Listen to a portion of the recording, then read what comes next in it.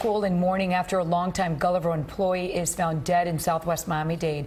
Hector Torres was a softball coach at that school. Yeah, he was last seen last week, and Miami-Dade police have been looking for him until this morning when that search ended. CBS 4's Gary Nelson has more from the school in Pinecrest. 52-year-old Hector Torres went missing last Tuesday, along with his 2002 black Chevy Yukon SUV. The body of the Gulliver Preparatory Academy girls softball coach was found early Monday morning here at Coral Reef Park. Police say Torres killed himself by hanging. His Yukon was parked nearby. Gulliver issued a statement expressing deep sorrow.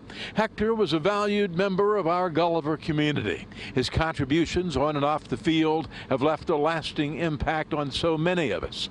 We express our most heartfelt condolences to Hector's family and friends. A tenant in this home that Torres owned, where he lived in a rear efficiency, told us that Torres was not married, never saw any children around, and apparently had a girlfriend in Spain. At Gulliver, where some students were preparing for the opening of the school year Thursday, news of Torres' suicide was a blow. He was a really good guy. He always did the best for the class. It's a shame. It's a real loss.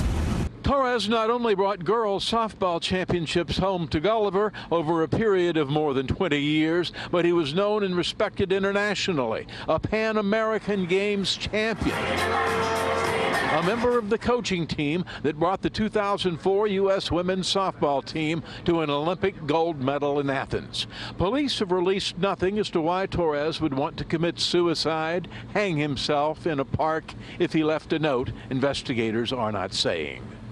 Police haven't said how Torres' body came to be found a little after 2 o'clock in the morning here at Coral Reef Park. Gulliver has crisis counselors at the school to help students and faculty cope with the tragedy. In Palmetto Bay, Gary Nelson, CBS 4 News.